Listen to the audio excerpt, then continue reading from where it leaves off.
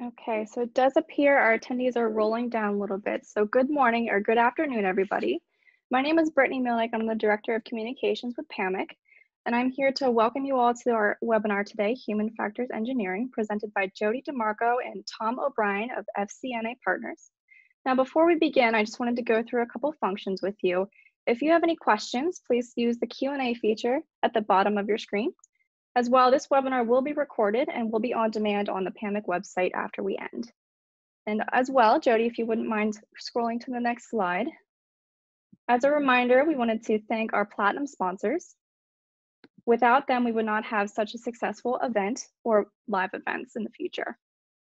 As a reminder as well, our 2021 annual sponsorships are available for registration on the PAMIC website if you have interest in putting your logo up on the screen. So now I will pass it over to Tom to introduce FCNA Partners and the rest of the presentation. Good morning, everybody. This is Tom O'Brien. I'm the Regional Manager in Pennsylvania for FCNA Partners Incorporated. We're a regional forensic engineering and forensic consulting company. We have offices in Mount Laurel, New Jersey, Trevose, Pennsylvania, Florham Park, New Jersey, and we provide a variety of forensic engineering and forensic consulting services, including forensic accounting for insurance companies, employers, and third-party administrators. Our speaker today is Jody DeMarco. Jody is our Vice President of Engineering at FCNA Partners, and I'm going to pass it on to him to give his intro. Jody, you're up.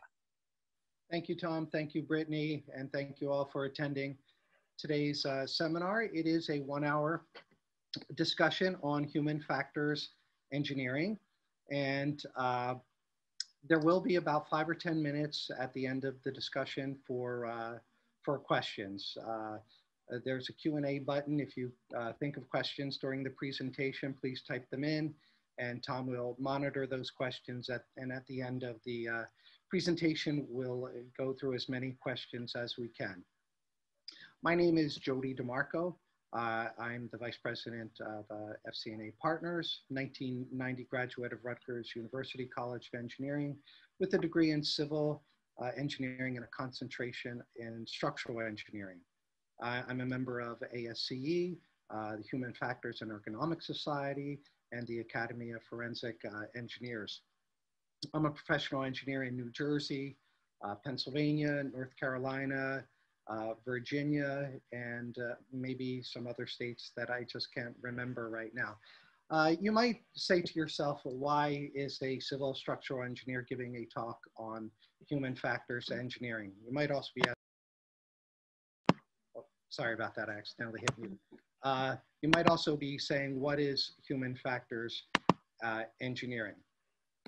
Very simply, human factors basically incorporates how people react with the built environment.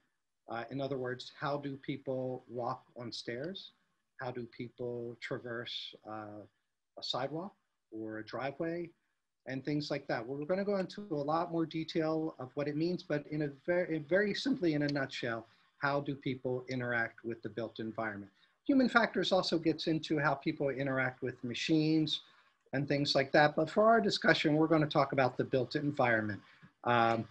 So when I speak with a client, many times they're uncertain whether they need an engineer, a biomedical expert, a biomechanical expert, or a human factors expert.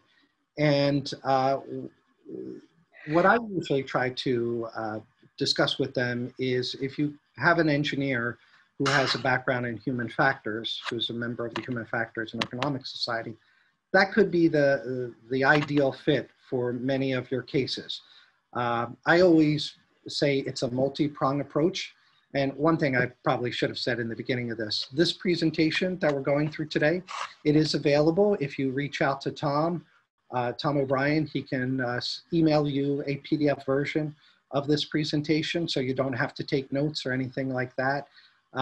Just reach out to Tom at the end of the presentation. He'll be happy to send you a copy of this. Also, you might want a copy because some of the things I talk through really fast. Getting back to the approach, and I always say it's a multi-prong approach.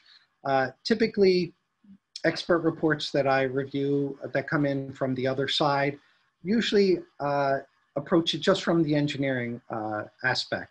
In other words, the engineering design of a facility. And let's just talk about a staircase, for example, how the stairs were designed, how they were constructed, how are they built, how are they maintained, and it usually also includes a code review. Did they meet the proper riser and tread height? Was the handrail the proper height? And all of those kinds of aspects. What I think is a very effective way to approach these cases, in addition to the engineering approach, is the second prong approach, which are human factor considerations. And human factors considerations include the person themselves. For example, if somebody falls down a set of stairs, we look into that person. If that person recently had a knee surgery or a hip surgery, that could be a factor. If the person was prescribed glasses and was not wearing their glasses, that could be a factor. If the person was carrying a extraordinarily heavy bag, or if if there's some other condition or if they were carrying a baby, for an example, something like that could put the person's normal center of gravity off of the center of gravity, then that could be a factor also to consider. We'll get into more of those, but the concept is taking all of these aspects, the engineering design, the construction, the maintenance, the code review, and the human factors consideration, and developing a comprehensive report considering all of those. Now, what allows DeMarco to include all of these things in a report? There's an ASTM standard. ASTM is American Standard for Testing, ASTM E678. And if you've seen any of my reports, you will see that I reference this in every one of my reports. I reference this in all of my reports, and I would suggest to you to also require that whatever expert you have working on a case or preparing a report for you to also include this reference as a citation in the report for a couple reasons. One, it outlines a scientific methodology, a consensus standard scientific methodology that an engineer or an expert should follow. It's only a couple pages long. It's not very difficult or complicated to read. But what this does is this document shows a judge, for an example, that the report is prepared using the scientific methodology. Some of the text from this document, this practice, ASTM 677, practice for evaluation of scientific or technical data. This practice establishes criteria for evaluating scientific and technical data and other relevant considerations which constitute acceptable basis for forming scientific or technical expert opinions. This bullet point right here is so important because as an engineer, you would expect that I could incorporate all of those engineering and design type of discussions into my report. ASTM 678 tells us that we can consider even more than that.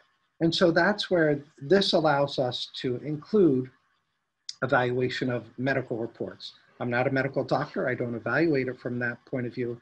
But if I look at a primary doctor's report that discusses somebody being on certain medications that can affect their balance or can affect their vision or affect their gait, that this document allows me to include that because it is relevant and significant.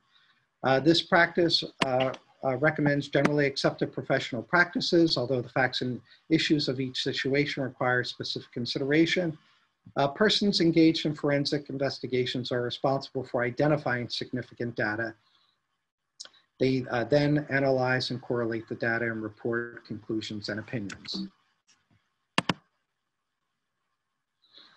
Some other phrases from ASTM E678. The evaluation procedure involves preparing and maintaining logical and traceable record of analysis and deduction. So one of the things I say that's so important in any expert report that you get is that it's traceable.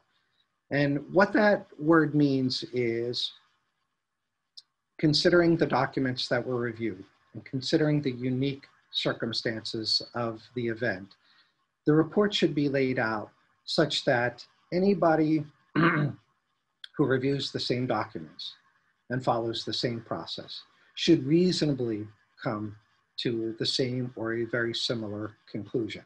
And that's what the traceable method is: logical and traceable, laying out all the file materials that were reviewed, laying out, not cherry picking, just certain things that work for, you know, for the argument's advantage, but laying out all of the information and doing an analysis of the code or the or the deposition or whatever it may be, and laying that narrative out, which provides a logical and traceable explanation. The evaluation process is based on information collected and is intended to determine the most logical and reasonable scientific explanation of the incident, accounting for all significant data. Again, we're not just cherry picking certain data that we like, we consider it all. Some of the examples of the data could include physical characteristics of a person, the dates, the time, the location, physical injuries to the person, and damage to objects. So I just want to concentrate a little bit on this. Well, when I talk about the characteristics of the person, clearly that's focusing just on the human factors. Obviously, if a person fell on a stairway, we would also consider the characteristics of the stairway and the handrail and things of that nature. But as it relates to the person and the way the person perceives that stairway or the location where they may have fallen, are the dates, time, and location. The dates, very important. As you know, this time of the year, it gets dark around 5 p.m. In July, it gets dark much later. Understanding the date when an event happened is very important. Understanding the time when it happened is also very important. If somebody fell, you know, during the nighttime in an area that may not be well lit, we also consider the date to take a look at the sky conditions and the moon phase. And of course, we would go out there with our light meter to see what the actual illumination levels were. Very important to understand the times and the dates that a fall occurred. I have a picture a little later in this presentation, which will kind of drive that point home. So we'll get back to that in a second. So when we start, since ASTM 678 allows us as engineers with a background in human factors to start to consider the plaintiff and the plaintiff's condition, we have to consider how we develop our report. And the next few slides are going to be how we set the discussion of the report, what the objective of our report is. So there's multiple ways to define the objective or the problem being considered in order to comply with ASTM 678. For example, and I took these just from a couple of my reports. My reports or a report could say something to the effect, you specifically asked me to determine whether the design and maintenance of the accident area complied with all applicable codes, requirements, and standard industry practices intended to provide a reasonably safe walking surface for pedestrians wearing ordinary footwear. Again, so as not to confuse the issue, defining the statement exactly what the purpose of the report is. The reason I selected this section of one of the reports I wrote, it's a classic example. So many times, well, not so many times, but several times I've been called where the plaintiff is an elderly person who's wearing very high heels walking through a restaurant. And the plaintiff may have had conditions, maybe a knee replacement, maybe arthritis or something like that. So, so very important, reasonably safe walking surface for pedestrians wearing ordinary footwear. So, we can make the argument, is it reasonable for an 80-year-old person with recent knee surgery walking on a tile floor with 5-inch stilettos? We would put that into the argument. Another way to define the problem or the objective of the report is to say something like whether any theory or opinion that, say, contractor is any way responsible for the incident or any claimed injury of plaintiff can withstand the challenge of reasonable scientific and engineering examination when considering the facts and circumstances unique to this incident. So basically, we're defining what the objective of the report is, and of course, all of the information, the findings in the report will support the conclusions ultimately that will go back to that definition of what the purpose of the report is. I have a couple more examples here. Whether the flooring in the area of this incident provided a slip-resistant surface in accordance with long-standing BOCA and then current ICC building code requirements. Do many of these reports that involve a floor, especially in grocery stores where there may be a spilled item. Again, we consider the floor, the material itself, the footwear the person was wearing. We'll take a look at sweep logs, how frequently the store maintenance took care of this floor or what they did. And we'll also go out and do a site inspection to measure the coefficient of friction, or very simply put, the traction of the floor itself, to see if there's anything wrong with the material composition of the floor. So just some examples of how we can define what the objective of the report is. Just a couple more examples. I'm going to skip through those. I think you get the point. The other ASTM standard that should be included in all forensic reports is ASTM 2713.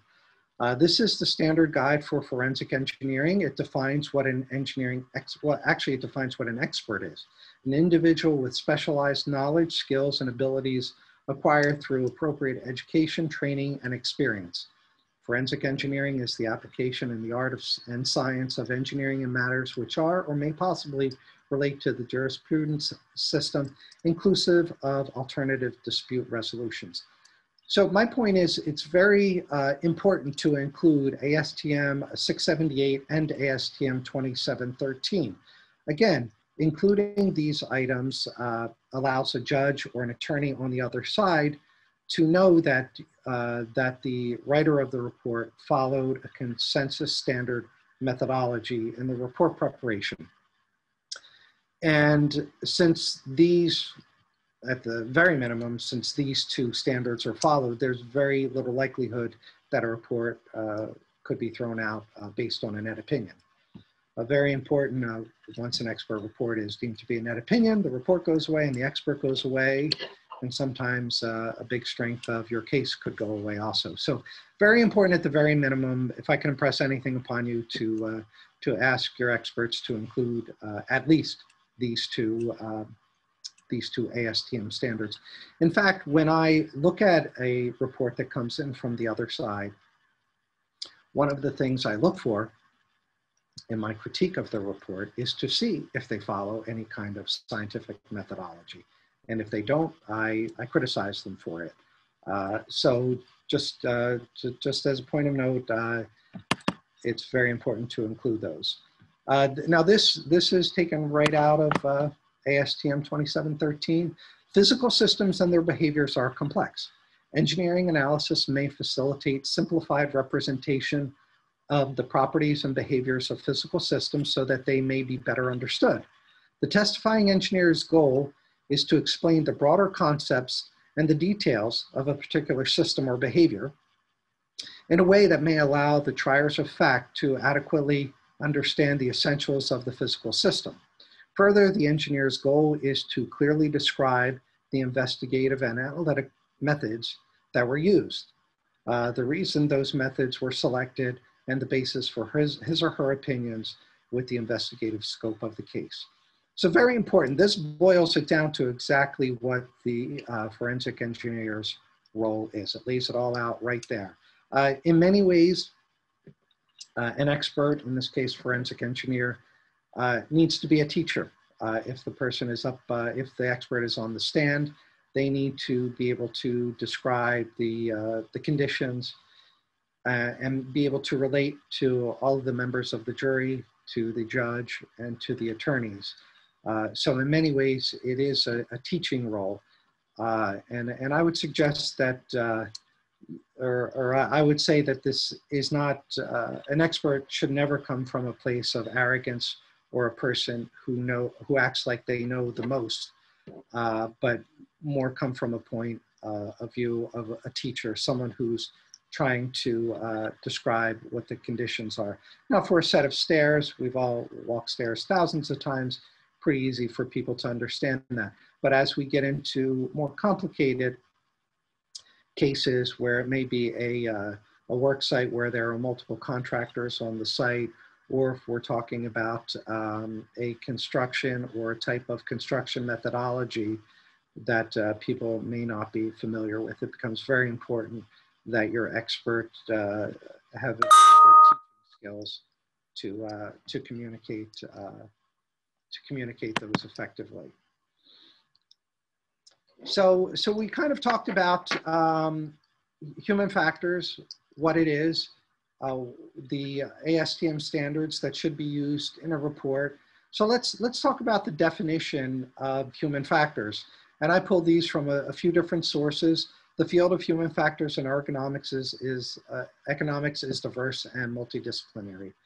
The Human Factors and Ergonomics Society definition defines it as ergonomics or human factors is the scientific discipline concerned with the understanding of interactions among humans and other elements of a system, and the profession that applies theory, principle, data, and methods to design in order to optimize human well-being and overall system performance. Like I said earlier, in a nutshell, I see human factors simply as how do people interact with the built environment. There's a few other definitions. We should probably go through those. And I apologize if I'm being a little clumsy here. The way Zoom is set up, it sets up my bar so it interferes with some of the text that's on these slides. So I have to keep bouncing my bar around. So anyway, human factors is the field which is involved in conducting research regarding human, physiological, social, physical, and biological characteristics, maintaining the information obtained from that research and working to apply that information with respect to the design, operation, of use of products or systems for optimizing human performance, health, safety, and/or habitability. Pretty straightforward, intuitive stuff. Another definition just from scientific literature, human factors engineering is the application of human factors information to the design of tools, machines, systems, tasks, jobs, and environments for safe, comfortable, and effective human use. The definition from the Transportation Research Board, as applied to highway safety, human factors is concerned with the design of the roadway and operating environment and the vehicle. Human factors has shaped the evaluation of sight distance requirements, work zone layouts, sign placement and spacing criteria, dimensions for road markings and color specifications, and signal timing.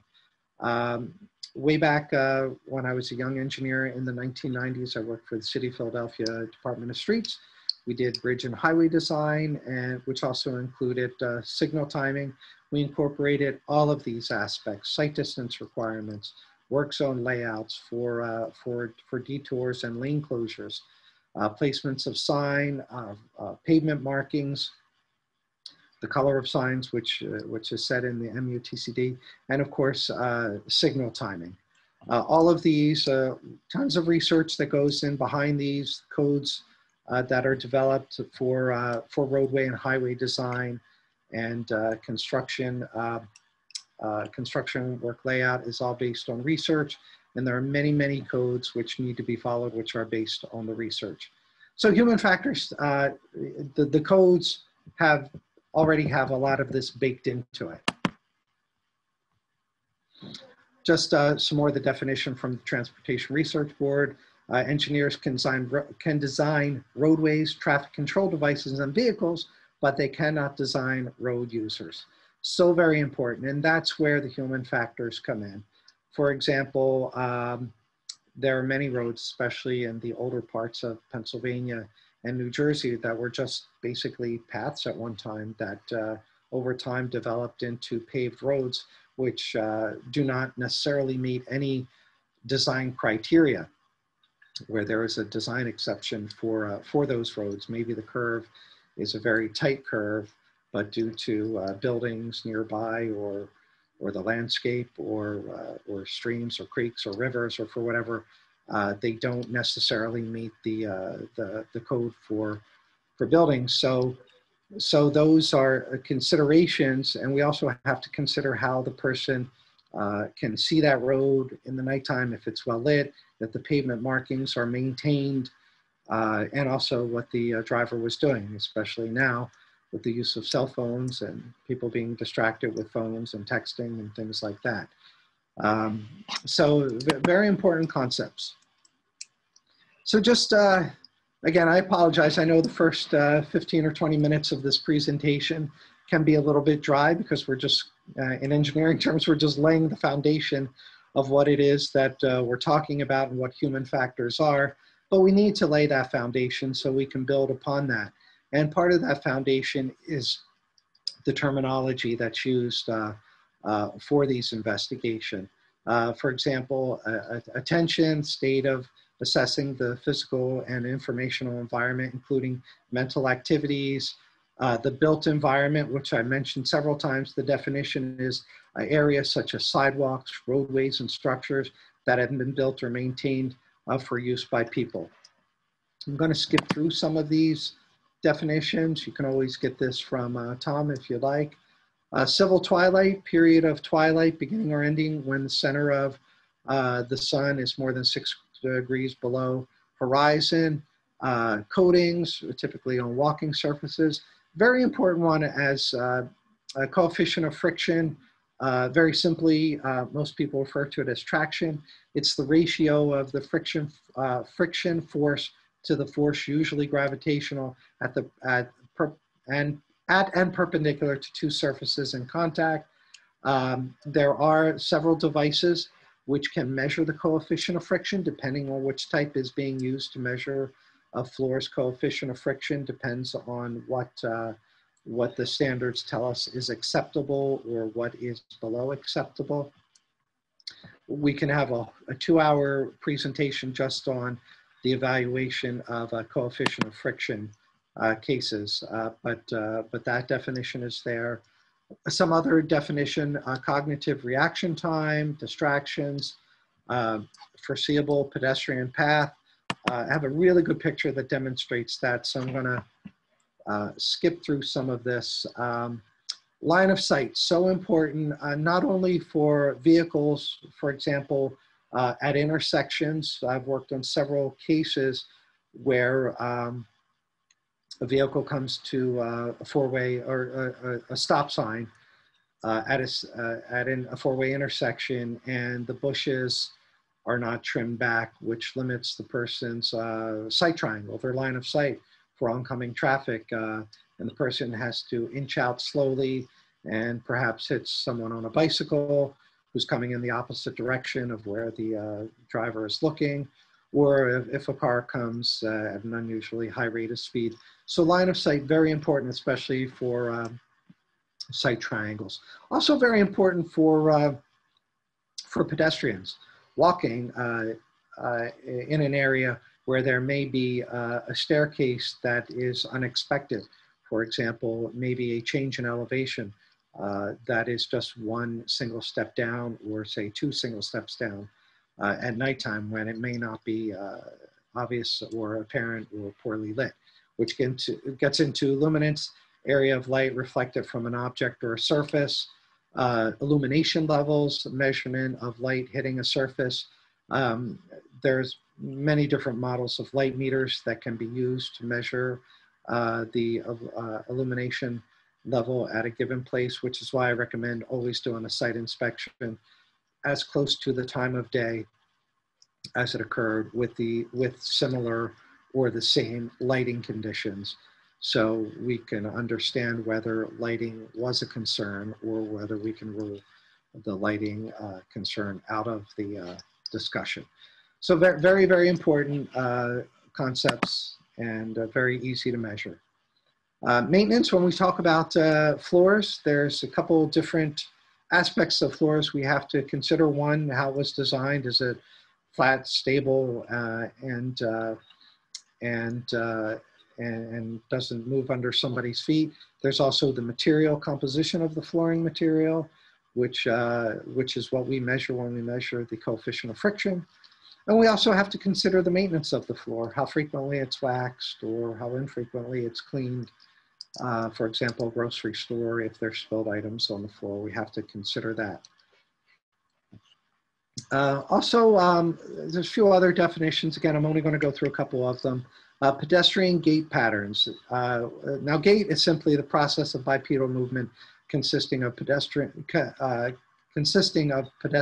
weight being supported primarily by alternate feet on level surfaces, stair, ascent, and descent. Now, pedestrian gait is so important to consider because if you think of it in very simple terms, a 1-year-old who is learning to walk has a very different gait than an athletic 30-year-old person, as opposed to an 80-year-old person who either needs a cane or a walker or something like that. Their gaits are very different. My point is throughout a person's lifetime, their gait changes. And even if they are young and relatively healthy, their gait can change from injury. For example, athletic injuries or something like that, the time when they're going through rehabilitation, their gait may be changed than their normal gait. So very important concept to understand that gait changes. It's often, I mean, it may sound funny, but for example, an elderly person who has always worn the same type of, say, shoes, of heels, for example, and when they get to a certain age, they don't have the same gait, but they think they can still wear those types of heels, and for pride reasons or whatever, they don't want to concede that they probably should not be wearing those types of shoes. So very important consideration in our evaluation. Peripheral vision, I've got a good example of this coming up, so I'll skip through that. Many of these definitions are kind of intuitive. This one picture, this was a stairway in this was in a hotel, and this was the bar area. And in this area, in the morning, they would set up the breakfast buffet. And it was an elderly woman who was with her younger son, and she was walking to the buffet area, excuse me, and she fell down these stairs. So from a human factor standpoint, I would be looking for a couple things. One, I'm not sure if you could see my cursor, but along the edge of the carpet, there is a silver nosing at the edge of the floor. There's a step down to another step, and then there is another silver nosing, which is pretty reflective with my flash of the camera that I took. This is an example of a high contrast visual cue that someone approaching these stairs, if they were looking down, would have seen. The railing that the person on the left is holding onto also provides another visual cue, which alerts somebody that they are approaching a change in elevation. And another factor is the gentleman in the front who has already stepped down the stairs is about the same height as plaintiff's son was. Now, the big question is, why wasn't the son helping his mom down the stairs, as most sons would do? But that's not for me to judge on. But one of the things plaintiff said in her testimony was that as she approached the stairs, she saw her son, and she saw him as he went off in the distance, he appeared to get shorter. So that is also another visual cue that would alert her that there is a change of elevation, that her son's height relative to hers is getting lower. So she had multiple cues in her field of view that should have alerted her that she was approaching a change in elevation. So those are some of the things that would be in her field of view. It demonstrates some of the concepts that we're talking about. This is an example of a store where the door, this is an antique store where the door is pretty much kept open. The situation on this case involves a woman who had a toddler who was about 3 or 4 years old, went running out of the store.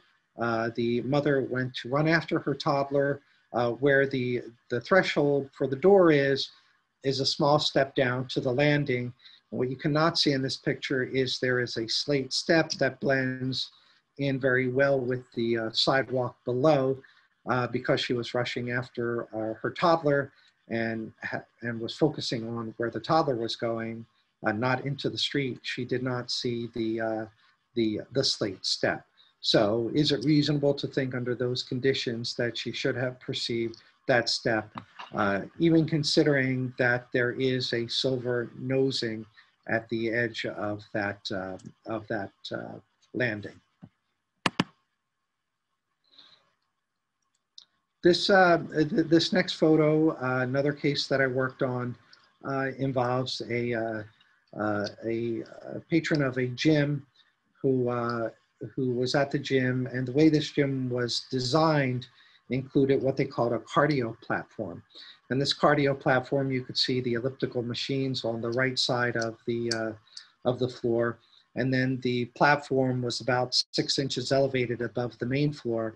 The plaintiff, rather than walking around the walking path, walked in between these elliptical machines, did not anticipate this single step down, and did not see the single step down because his body was turned to squeeze through the elliptical machines, which did not allow him to have a direct, straightforward view of this silver nosing that was on the edge of the platform that would alert him that there is a single step down. So, so these are just a few examples of some of the concepts we're talking about.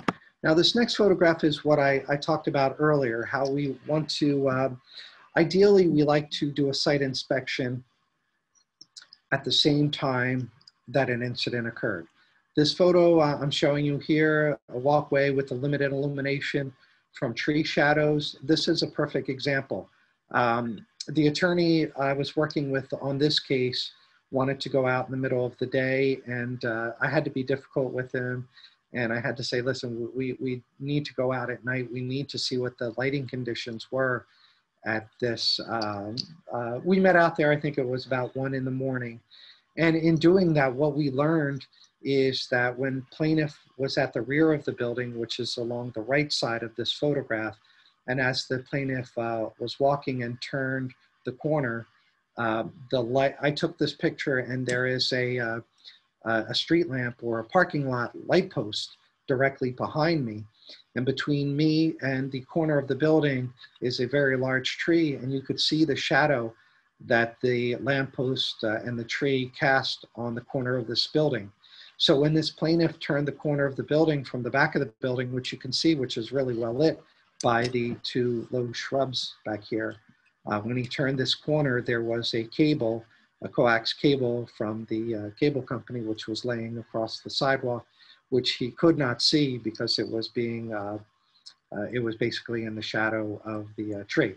Had we done this inspection in the middle of the day with daylight, we would have never learned that there was such a large shadow cast in this corner of the building. Where the other parts of the parking lot are are illuminated very well. This picture was taken without a flash. So you could see the line stripes for the parking stalls. You could see the curbs. You could see every brick in that building except where the shadow is cast, which is right where the plaintiff fell. So very important to do the site inspection at the time of day or very close to the time of the day when the incident occurred. Also take into account daylight savings time and standard time. If it happened in the summer, 1 a.m. Or like I said earlier, 5 p.m. In the summer is different than 5 p.m. in the winter. Just some more definitions, terminology that I put into the report. Again, Tom will be more than happy to provide these with you, for you. But let me just go back. One of the more fancy words we use in this in doing these is tribometer. It sounds like tripometer, but it's called tribometer. It's an apparatus used to measure the frictional forces acting at an interface between a walkway surface and a shoe material. So this next photo I have is what is considered the latest and greatest in the industry. This is called the BOT 3000E machine. This machine, it's about the size of a shoebox, requires very little user input, which is fantastic. Other devices, such as sled machines or drag machines, which are placed on the ground and basically have a string or a rope, and the user has to basically pull or drag the machine across the floor to get a reading of the coefficient of friction. As you know, as you can imagine, a drag machine like that is highly dependent on the person who is dragging the machine. If they pull it at an angle that's more upward, it could affect the way it's dragging across the floor. This BOT 3000E machine, the user places the machine on the ground, presses a few buttons, the machine does it all itself. It takes a picture of the area that's being tested, and it gives you readouts which cannot be tampered with. So it's a very good machine. It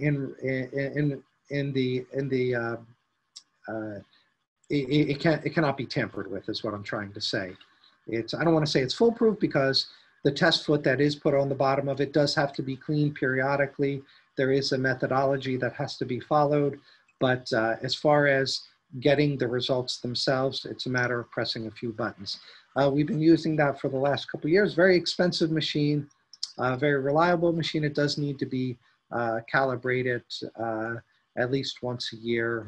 That validation should be put in with the report, so the judge or whoever is taking a close look at the report knows that the machine is calibrated properly.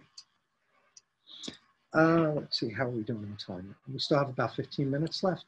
I talked about gait and how gait patterns can change over time, from an infant to someone midlife to someone who's elderly. Basically, this is just a free body diagram, a sketch of how a person walks. They have a heel strike, they have a push off, and then they have a toe push off. So this is basically just a very rudimentary diagram of walking mechanics. And very important to understand that walking mechanics can be broken down. Many times, more often lately, we're looking at cases where video is available. And through video, we can, with good video, we can see if it's a matter of someone's ankle turning.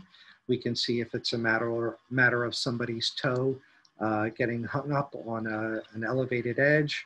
Or we could see if somebody's heel is slipping on contamination on the floor. So just very, very important to know the terminology and how gait works. When we were talking about the definitions, one of the definitions I think I skipped over is camouflage. This was taken at one of my site inspections a few years ago. The background story of this is, well, you could see the sidewalk. You could see on the right-hand side of the picture, there was a tree which was cut down. The tree had pretty large roots, which affected the sidewalk adjacent to the tree, which caused the sidewalk to crack and lift, which caused about an inch or an inch and a half vertical separation between sidewalk panels.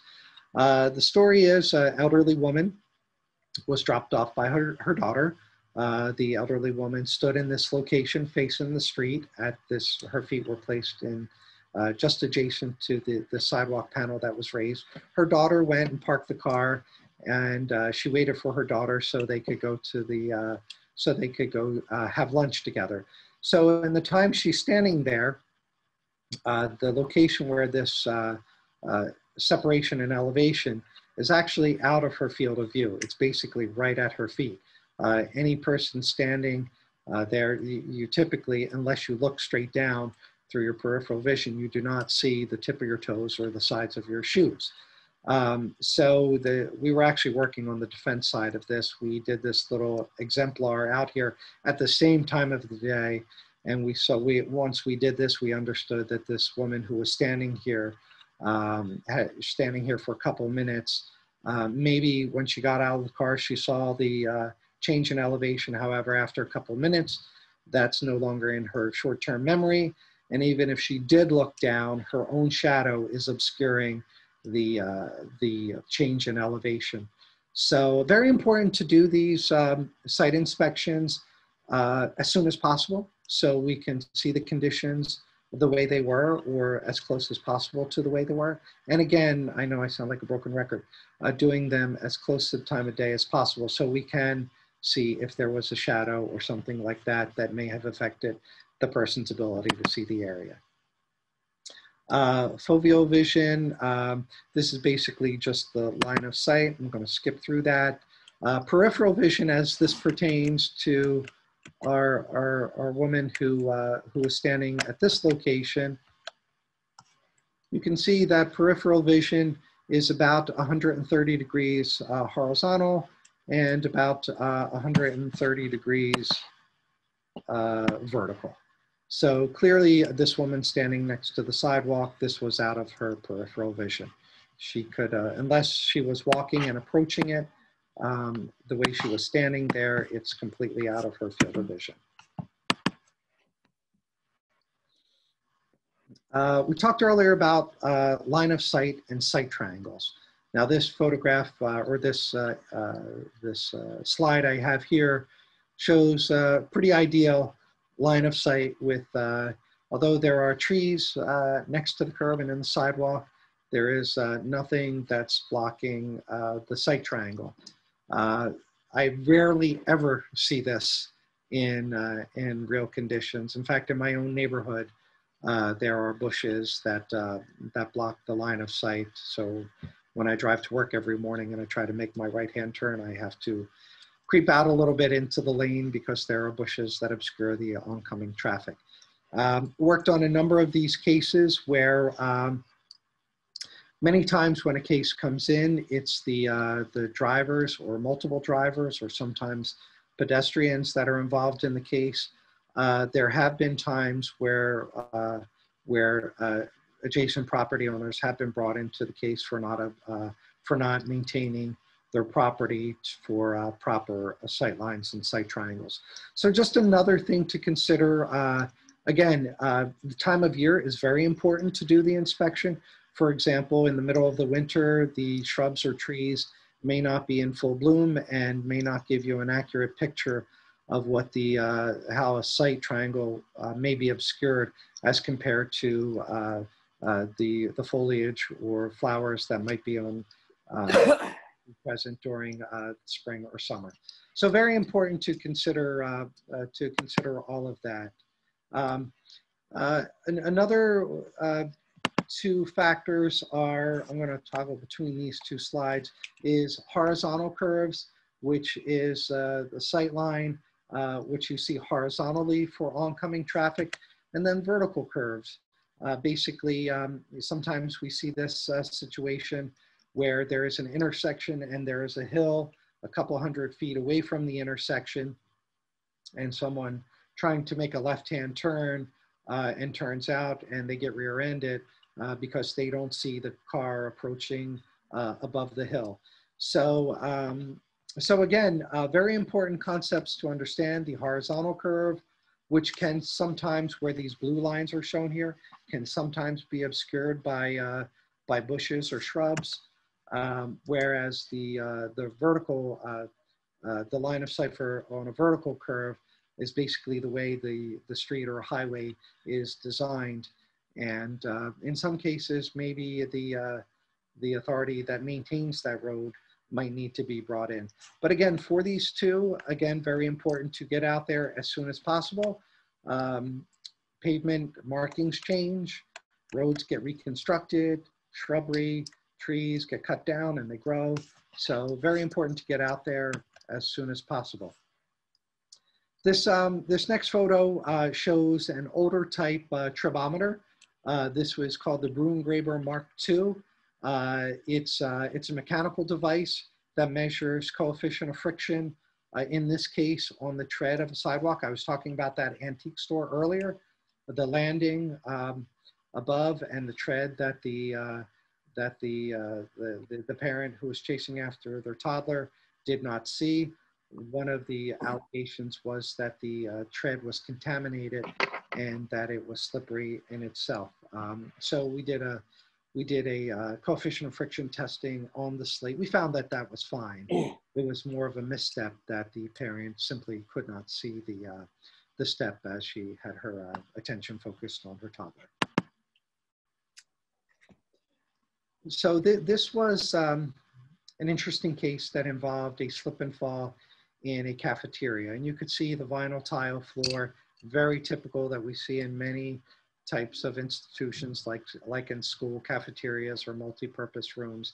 The allegation was that the floor was unreasonably slippery after the custodian had mopped the floor.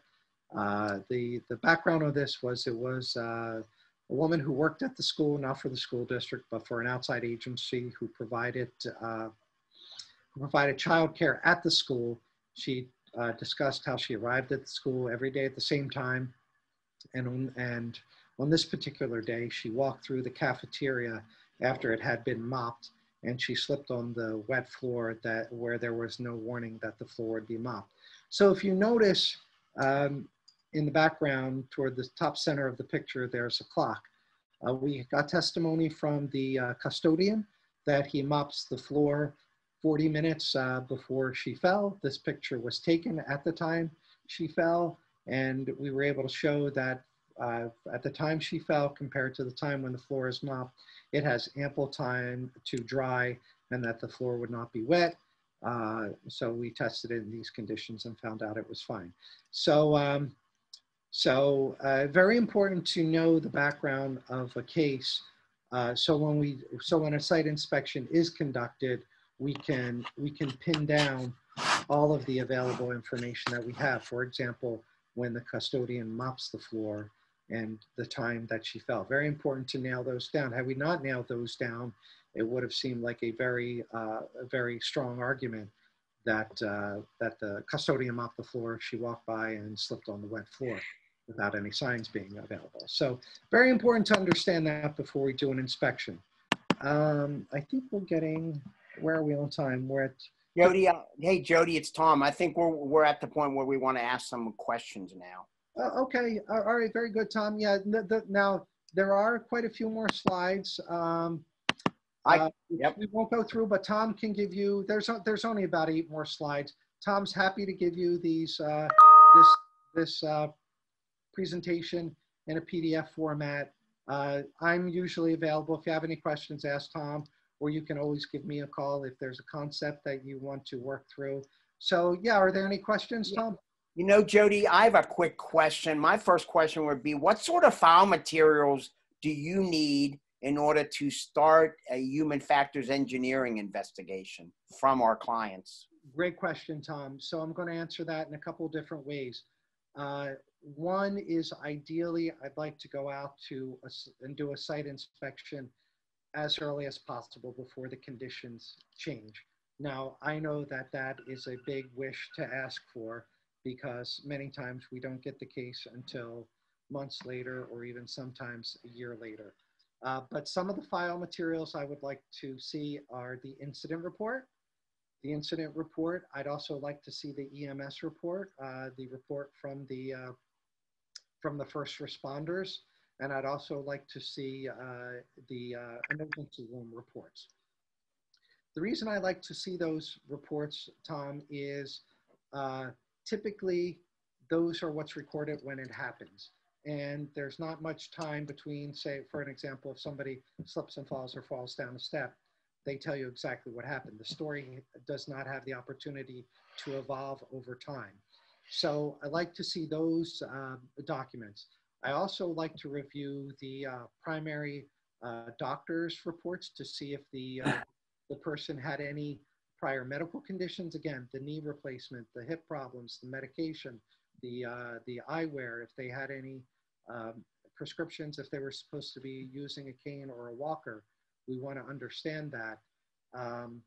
We also want to take a look, if it's a grocery store, we want to take a look at maintenance or sweep logs. If it's a construction site, which we didn't get a chance to go through those slides, we want to take a look at the contracts between the developer, the general contractor, the project manager, and the subs to see who was responsible. We also want to look at diary notes from the contractor to see who was at the site at a particular time. So it really depends on the case, Tom.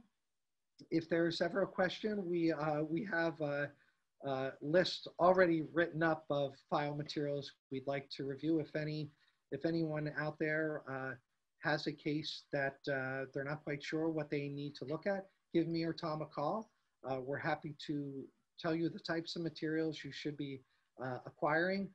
What we do, we do it more often lately, is we get OPRA requests. An OPRA request is an Open Public Records Act request from the township. In fact, I just asked Carol before I walked into this discussion to do an OPRA request for a property that we're working on. The township maintains plans, and they maintain building permits and certificate of occupancy. They maintain those. They're great resources for us to look at to see when a building was modified. They also sometimes have copies of the plans, which could sometimes be difficult to obtain from contractors. So Tom, it's hard to answer that question to tell you everything I need, but that kind of gives you a snapshot. It is unique to the type of case, but basically I always tell the adjuster or the attorney, the more information I have, the better we can prepare ourselves for the case.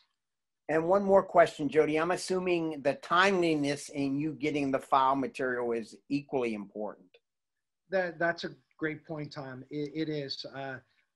I'd rather jump on these cases sooner rather than later. Again, I understand many times we don't get the case, the attorneys don't get the case until there's a month left in the discovery process. I get it. But if we do have the opportunity on other cases where we do have the luxury of time, I'd rather get everything sooner rather than later so we can develop the case and possibly identify other defendants that may be involved. For example, I'm involved in a case, we got involved very early where a woman was injured at a restaurant, and we got involved within months, and we were out there very quickly, very shortly after it occurred, and we were able to identify before the statute ran out that we were able to name the architect in the case also, and one of the contractors. So very important to get me or someone like me involved in the case and try to work through it so we can identify those other defendants. Sounds good. Thank you, Jody. I'm going to turn this over to Brittany with PAMIC now, as she'd like to make some comments and wrap things up for us today. Brittany, it's yours. Yeah, thank you, Tom. And again, thank you, Tom and Jody, for providing this intel for us, as it was very informative and both helpful to all of our members. And again, if anyone watching, if you would like to rewatch this webinar, it will be on demand on the PAMIC website. And if you would like the slide deck from this presentation today, you can either contact myself, Brittany, at PAMIC, or Tom O'Brien of FCNA Partners. And just to wrap up and finalize, I just wanted to say thank you all for attending, and PAMIC wishes you a well, safe, and happy Thanksgiving next week. Thank you all, and have a great day. Thank you, everybody. We this presentation is available on a PDF, so feel free to contact me and I can send it to you. Thanks, Jody. Thank you. Have a great day.